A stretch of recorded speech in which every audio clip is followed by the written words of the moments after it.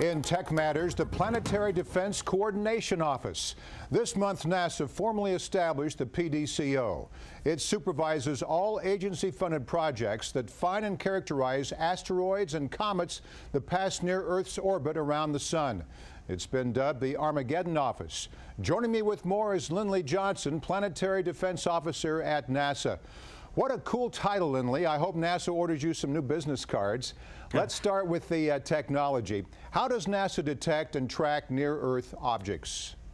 Well, we use largely ground-based telescopes that are surveying the sky every night of the month that the sky is clear and we can see these objects, except for during a full moon. These objects are too dim to be seen when the moon is full in the sky.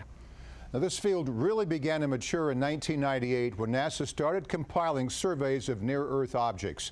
Our viewers might be surprised to learn you detect about 1,500 of them each year. Give us a cross-section of those objects, Lindley. What are they, how big are they, and what kind of risk do they pose? Well, that number of 1,500 objects, that varies from objects that might be as big as a mile across, although we're not finding very many of those these days since we've found a larger part of that population, all the way to objects as small as only a meter in size. As a matter of fact, in the last couple of days, we've found a couple of very small objects of only 1 or 2 meters in size that have passed within about 20,000 miles of the Earth. It's amazing. It's almost like you're finding grains of sand in the ocean. Now, the Planetary Defense Coordination Office isn't an entirely new venture at NASA. The concept's been under consideration since 2010, so why now? Well, with the increased visibility in this issue, events like Chelyabinsk in 2013, where a 20-meter-sized asteroid came in over the Russian city of Chelyabinsk, blew out a few windows, injured a few people. That has gotten the increased attention, and our office has gotten increased funding over the last few years. We went from about $10 million to $20 million in 2012 to $40 million, and now in 2016, the $50 million program here at NASA. So it warrants the additional attention and planning that is necessary in this endeavor. President Obama wants to send a human mission to an asteroid. Congress has approved the funds for that. What's the timeline here?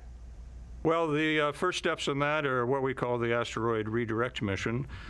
This will be testing technology that is important to our journey to Mars, things like solar electric propulsion and movement of large masses through interplanetary space.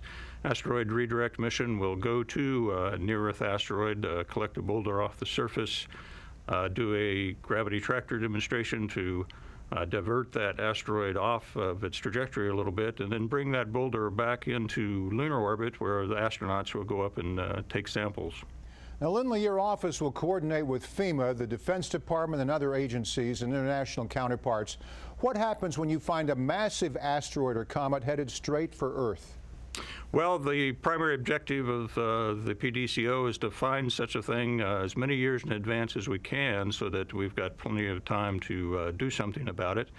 But if an object is detected, the Minor Planet Center, which we work with, international database of all comets and asteroids in the solar system, will be one of the first to know. The observations come in there from the world, and they do the initial orbit determination. They will alert myself and others if there is a credible threat. We compare our results with our counterparts in like the European Space Agency. And then if there is a credible possibility of an impact, we channel that information through the administrator, NASA administrator, to the White House. What do you think about the term Armageddon Office? It certainly gets our attention. Well, it does get attention. The public relates to that, having seen a movie a few years ago that dealt with this subject. But our whole purpose is to prevent something like such a disaster as Armageddon, and that's why we're here. Real quick before you go, has recent technology helped you do your job better? For example, we've got supercomputers now, things that we didn't have 10, 20 years ago. Oh, for sure. I mean, the whole digitization of imaging process, that's the whole thing that makes this possible. and why we can take these wide area surveys and quickly find any moving objects in there and get those observations correlated and develop the orbit. So yes, technology plays a very important part, and we are taking advantage of new processing technology every day in this business. Yeah, it might be hard to do this with Kodachrome.